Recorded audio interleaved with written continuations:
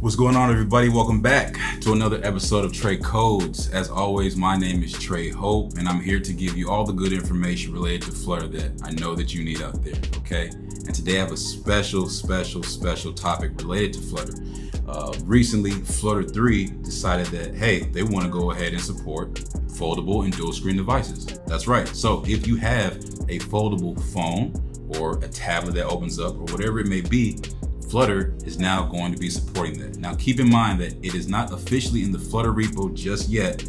Instead, they're taking their time and listening to feedback from developers to make sure that they're using pretty much the right approach when it comes to incorporating this feature. But for now, Microsoft has decided to create their own Flutter package that will allow us to take advantage of Flutter for foldable and dual screen devices. So I'll go ahead and demonstrate how we can use that today, and then I'll show you what it looks like on a few devices as examples. All right, so the first thing that we need to do is we need to come to pub.dev, as always, my favorite place on earth, and we need to search for the dual screen version 1.0.3 Flutter package. All right, published 3 months ago by Microsoft.com, supports no safety, 48 likes, 130 pub points, and 93% popularity. So this is a pretty good package for what we're trying to do today. All right, so let's go ahead and jump into the code. So I already have the package installed in here. I'll just go ahead and demonstrate what it looks like in the code using this package. I have my demo page right here, just a stateful widget. I have a few global properties at the top, and I'll explain what these here are right now. So pane proportion is going to be the portion of the pane that is available on the screen, whether it be 30% width or 60% width, that's all the pane proportion, okay? We also have a Boolean flag that says the direction is horizontal. This is going to specify whether the panes are in horizontal order or vertical order. We also have a Boolean flag for vertical direction is up. This will let us know that if the direction of the panes is vertical, then we can specify if it's up or down, meaning A to B or B to A, all right?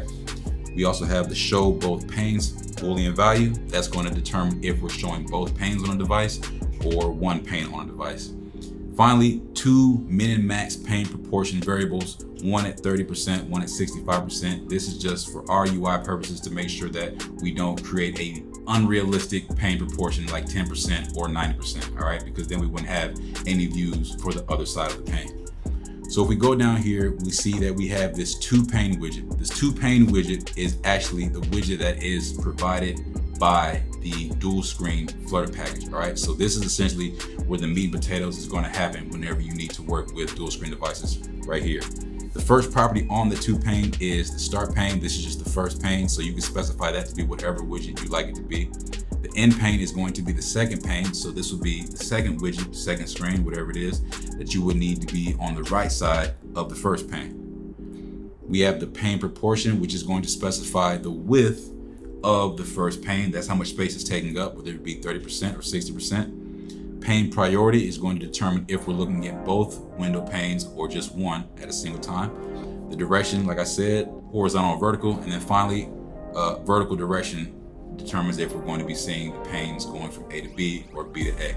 All right, that's the gist of how we use the 2 pane widget. Like I said, this is not a Flutter package video, so I won't be explaining everything that goes along with this 2 pane widget. I'll let you discover that by yourself, but this is just the gist of how you would get started with it out of the box. So let's go ahead and demonstrate what that looks like on these 2 Android devices I have. So as you can see, I'm in Android Studio, so I created these 2 emulators, one 8 fold out. This is going to represent a foldable device for us. And then we also have a Pixel 3a, which is going to represent just a single screen device for us. And I'm going to show you how this 2 pane widget works on both devices. All right. So out of the box, whenever you're on a dual screen device or foldable device, you can't modify any of the properties of the screen. So as far as the pane portion at 30%, if I modify this, nothing happens. All right. The pane portion is at 50% right now, meaning that pane A has 50%, pane B has 50%. I can't change that when I'm on a dual screen device, all right?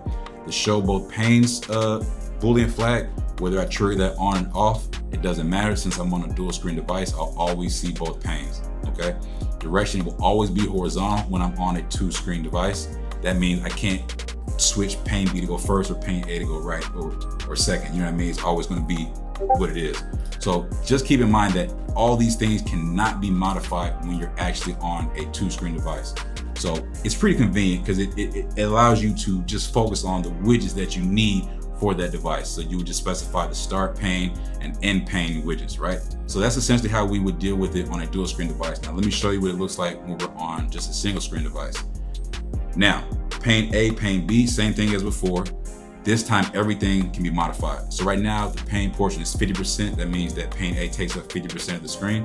If we bring this down to 30%, pane A now takes up 30%. If we bring it up to 65%, it now takes up 65% of the screen, okay? So that can be modified right there. The show both panes property, if we turn this on, if we turn it off, it's going to default to the first pane only. Keep that in mind. When it's off, it will always show the first pane only, all right? Turn it back on, now we have both our panes again. The direction currently is horizontal, meaning that it goes from pane A to pane B.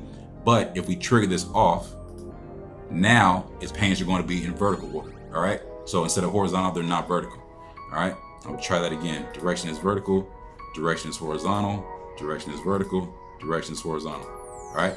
Now, while they're vertical, I had this triggered a little too early, but as you can see right now, pane A is on top and pane B is on the bottom. So the vertical direction is down, meaning that it's going down. If we trigger this to be on, now it's up, meaning that pane A will be from the bottom going to the top, okay? Let me try that again. Vertical direction is up right now, so it goes from bottom to top. If vertical direction is down, it goes from top to bottom, all right? So this is how you work with the dual screen Flutter package that's provided by Microsoft. It's a pretty good implementation right now to kind of understand how Flutter is going to approach dealing with foldable and dual screen devices. So I like it so far. I think there's a plethora of other ways that they can go with this, but I think for right now, this is a good approach and I'm supporting it. I'm rocking with it, I'm not gonna lie. As always, if this video was helpful, please like, comment, subscribe. Let me know in the comments your feedback about how Flutter is approaching this, and if they're doing it the right way, or if this is something that you can kind of go without. Whatever it is, I love to hear the conversation, all right? And anything else, if there's anything else that come across your mind related to Flutter, you know I'm the guy, hit me up, let me know, leave a comment, send me a question, whatever it is. I love to talk about Flutter and I love to help you out. So I hope you have a great rest of your day. And until next time, I will talk to you all later. Peace.